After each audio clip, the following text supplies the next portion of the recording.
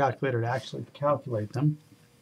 But at this moment, why don't you stop the video, just hit the pause button, and go ahead and work these 5 questions to check your knowledge of these probability type questions that we've been working on. Okay, so you've come back after you've paused and you've got your answers. Let's see how we would do these 3 problems. Picking 6 cards from a deck, what is the probability to get exactly 3 spades? And, you know, we do a lot from card decks, but this could be picking anything out of anything. So all we're really doing is counting how we pick, and we're going to use our combinatorics to do it. So the first one, 3 spades. Well, there are 13 spades in the deck, and we don't care about the order, so it's NCR 3. 13 NCR 3 times, well, let's see, we have to account for all of our cards, and we have 6 cards. This is 3 of them out of the spades, so we're obviously picking the other 3 out of something else.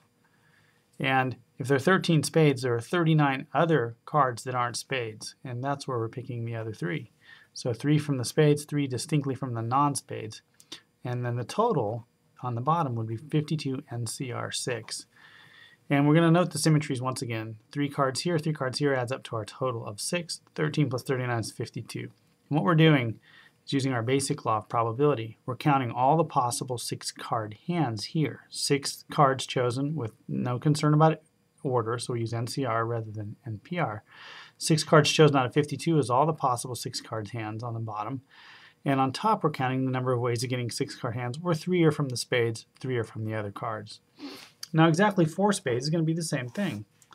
52 NCR 6 on the bottom won't change, but now we're going to change how we select them. So 13 NCR, 39 NCR, we're going to switch this a little bit. We're going to pick 4 from the spades compared to 2 from the non-spades. Exactly 2 aces. Once again, a real easy question. 52 NCR 6 on the bottom. Well, there aren't 13 aces, right? There's 4 aces. So we're going to pick 2 from the aces. And then if we're picking 6 cards, we need 4 more cards accounted for. And where do they come from?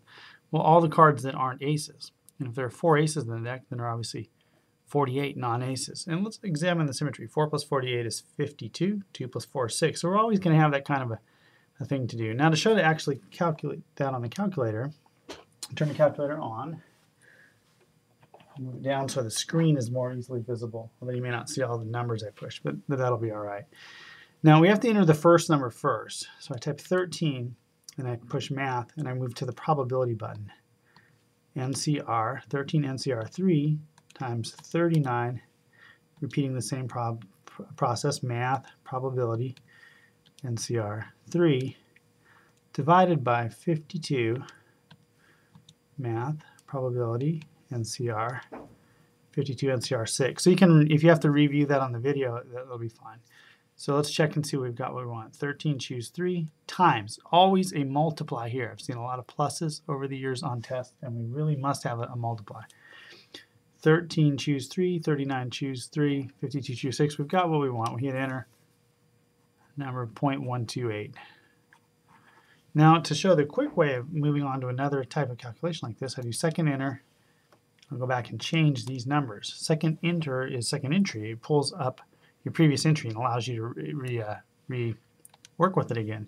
Saves me a little time in typing new numbers in, because the only thing I have to change is the 3 to a 4 and the other 3 to a 2. Now I get my next answer. So I'm not as likely to get 4 spades. 0.026 is my answer there. 2 aces. Okay, now we got to do a few other changes as well.